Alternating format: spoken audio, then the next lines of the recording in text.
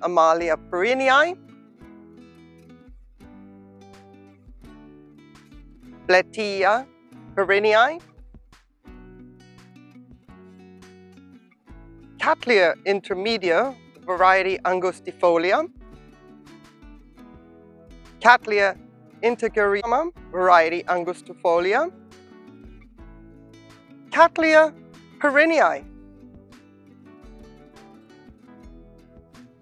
LAELIA Perriniii, Sophronitis Perriniii,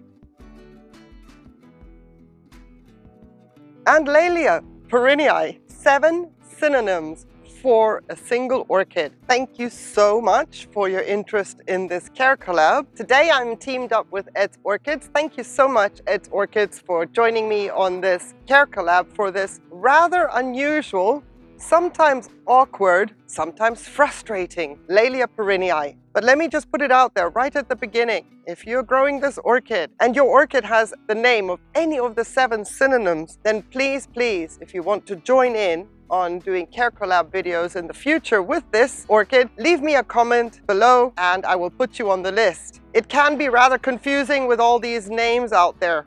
Today we're going to be talking about LAELIA Perriniii. She is elegant, she is beautiful, and LAELIA just fits her better in my opinion. So thank you, Ed's Orchids, very much for joining me. As you can see, I have 1 bloom to show for.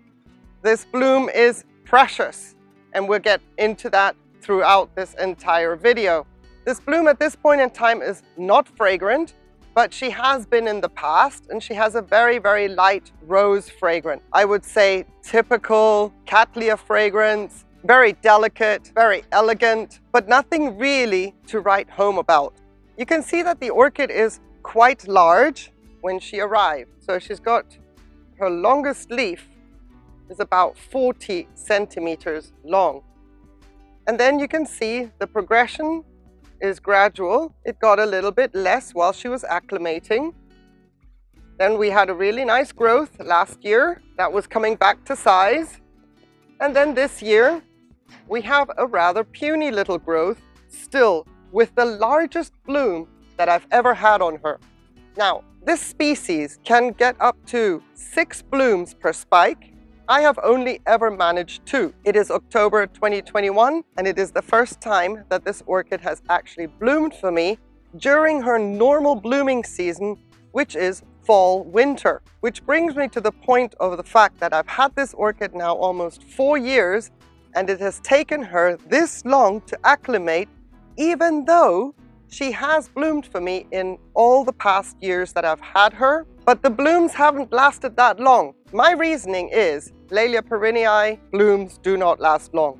If you can get 2 weeks out of the blooms, that is the maximum I've achieved, and I would be cheating because it's normally 12 days. However, I am now thinking that has to do with the fact she used to bloom for me mid-June towards July. Now that we're in the fall and she's blooming according to her right season, I am thinking that maybe this bloom is going to last much longer because supposedly these are long-lasting blooms, something I have never experienced. This bloom is now open 3 days. And I want to show you something that I find so nice when this orchid comes into bud. It looks like a flamingo beak for me. I grew up in Kenya. I was around the lakes in the Great Rift Valley where there's a lot of flamingos. And when that bud comes out, to me, it looks like the beak of a flamingo. Then when she starts to show her color as she opens up and cracks open, it also reminds me of the pink plumage of the flamingos. I would not have bought this orchid, to be honest, if I had known about its quirks. So let's get into the quirks, because that goes hand in hand with the care. This orchid does absolutely nothing for about 8 months of the year. If there is ever a definition of an orchid resting, then LAELIA Perriniii is that. It is an orchid that literally just rests, does nothing, not even in inverted commas. I would normally put in air quotes when I say it is resting, because there's always something going on with an orchid.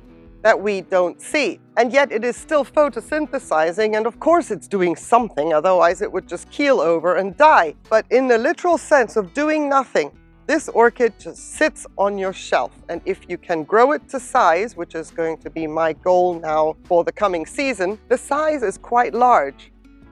Luckily, it has a beautiful upright growth habit. It's not a space hog in the sense of the word of being floppy and leaning all over the place. You can see that from when I had to stake it up after a division I made, all I did was just hold on to the back leaves just to keep her in place and not have me bumping them off when I take it off the shelf in order to flush it and fertilize it. The orchid has a beautiful upright growing habit. Little bit of light training keeps those growths in the pot. And when I say light training, I mean that actually if the light were coming from this direction, us right here, I always see the back of the orchid so that the growth that is coming out new at the far end grows and moves upright into the pot. That helps me with regards to how I can contain this orchid on the shelves when it comes to winter. This orchid also, in my opinion, is the definition of a species. Everything that you consider about a species, it is all incorporated in this orchid. She is slow, she has her own rhythm, she has her regular blooming season, and she needs the temperatures so that she can do what she does when she needs those temperatures. It's not like I can fudge the temperatures to make her be more vigorous, faster, or growing to size like what I received her as. And I say that because many orchids we can work with. We can put heat mats underneath. We can keep the temperature a little bit warmer. We can push the growth to a little bit larger size and then also push blooms. In my opinion, that is impossible with this orchid. She really is the one that controls you, as opposed to you, no matter what you do, fertilizer-wise, control her. So literally for 8 months of the year, it is the easiest growing orchid that I've got. All I have to do is flush with plain RO water, just to keep the Leca and the self-watering setup that I have intact and functional. That's pretty easy going when you consider how much other things you have to do with other orchids. So the growing cycle, all of a sudden, the previous growth that has bloomed will start throwing out the roots in the winter. I had roots starting in January out of this growth. We know that Laelias or Cattleyas prefer a wet-dry cycle, and you can see that in my setup there is no such thing. I maintain a level of moisture inside the pot, even if the reservoir is empty. So when I see new roots growing in January, it's like, whoa. I need to maintain those roots. I can't let them go soggy. I can't let them burn as they find their way into the pot during the coldest months of my growing season. And let me tell you another thing, the roots grow very slowly as well. So it is really a test to get the roots into the pot. Don't let them burn. And that is why I am so conservative on the fertilizer front, even when I see roots growing. Because to get mineral deposits up here on the surface, when the roots come out, it is very easy to burn them. And she is not a prolific root grower. So A, they are very slow. You'll only see one come out and it's going to get longer and longer and you're just begging it to go into the pot. And you'll see another one come out. If anything, maybe I saw what I could see on the surface, 4 roots come out, and until I don't unpot her and see what's going on in the size, that is all I believe I've got. And I'm hoping there's a few more in the pot. So she's not a prolific root grower. And I'm so conservative in the months of January, February, March, and April, while she is doing her root growth, I only apply 160 parts per million straight into the reservoir. I do not put fertilizer on the top of my pot, but what I will do is take a microfiber and lay it across the top to increase the humidity, because she prefers to grow at 360 to 950 meters. That is quite a high humidity that she has there, of about 60 to 80%. And the temperatures where she normally grows are a steady 15 to 22 degrees Celsius. In my winter, I have exactly that, 15 to 22 degrees Celsius, sometimes a little bit warmer, because she lives right up against the glass for the maximum light that she requires. So her temperatures are fabulous for me during the winter. But that is her all year round preferred temperatures. Now, my summers here in southern Spain can go all the way up to 40 degrees Celsius, which is far too hot for her. But she can deal with it because of my Leca and self-watering setup, because the Leca helps to keep her roots cool because of the evaporative cooling effect that Leca naturally has. So this setup is making it possible for me to grow my orchid. And in the summer then, she's outside on the east-facing shelf behind a white curtain for most of the day until the sun has passed and I can open the curtain and give more light. So you can see by all the anthocyanin that she's got on her leaves, the older leaves being much more reddish as opposed to the newer leaves having the freckles, she is getting a lot of light. Probably a tad too much for her liking. Let's just say she has acclimated and gotten used to the light levels that I can give her. But that doesn't mean that maybe there's a touch of stress because of those light levels. And it's something I may need to address in 2022. Now that she has found her mojo, she's got the rhythm, she's blooming at the right time of year, I may need to reduce the level of stress that she is experiencing. I don't see my anthocyanin levels to be too high, but I have never had this orchid with green leaves, and when you see other LAELIA perrinii, their leaves are green. So I could be pushing it a little bit too much with my light levels, and that is something I will determine and consider what I'm going to do in 2022 and then see what happens. My stunted growth, I boil down to having divided this orchid last year, and let me show you the result of that division. Can you see that? Maybe you can see that. Okay, that didn't go very well, did it? This is my classic setup for divisions, rescues. There's hob material at the bottom, kept it always nice and humid, not sopping wet, but there's a lot of humidity in there. I couldn't create a proper dome to keep the humidity maximized, and she held on for, let's say, 8 months. Since I divided her, I have in here 5 bulbs, which is more than enough, you would think, for a back bulb division. But I didn't want to divide her with less than that because of how thin her structures are. You can see that there's not much reserve in there.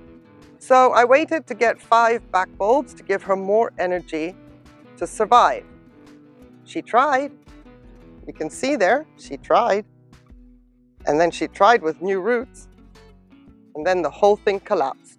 Why is that? Another quirk of LAELIA perrinii is the root disturbance is not a good idea.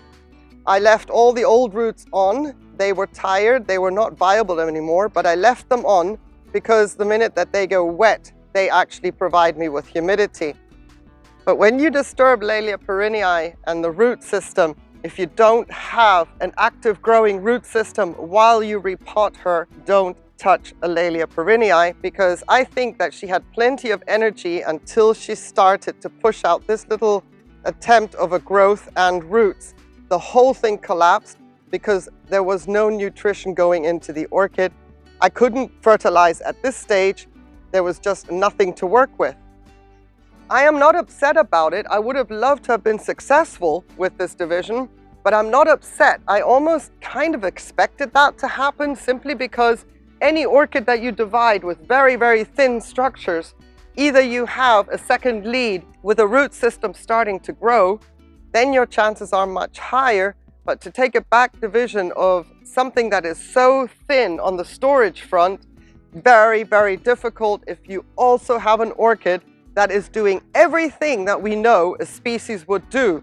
Finicky, slow grower, sensitive about the roots. This orchid will prefer not to ever be disturbed, which is impossible in my case, seeing as I grow in pots and she has kind of a long rhizome. I mean, there's other orchids with much longer rhizomes, but yeah, seeing as she only throws out 1 growth a year for me, that is, you know, you can see the trend where it's headed, and I'm going to have to disturb her again, probably January, February, when this growth right here starts to push out its roots. It's my job now, in the coming weeks, to soften the bracts here, because they are tough as nails as well. I'm going to be cleaning up all the lower bits right here, just as I did before, keeping that all clean so the roots don't have to fight. Every root on this orchid is precious, and I don't need her struggling with herself, because these bracts are there to protect the orchid because of their very, very thin base. But where she comes from, she has a lot more humidity than I'd have. So these bracts soften in her natural environment. They won't in mine. And there's no way I'm going to be misting the base of an orchid during the colder months of the year just to make sure the bracts soften for the roots to grow. So I'm peeling all of this off. In August, I had extremely high humidity, very unusual for my climate here.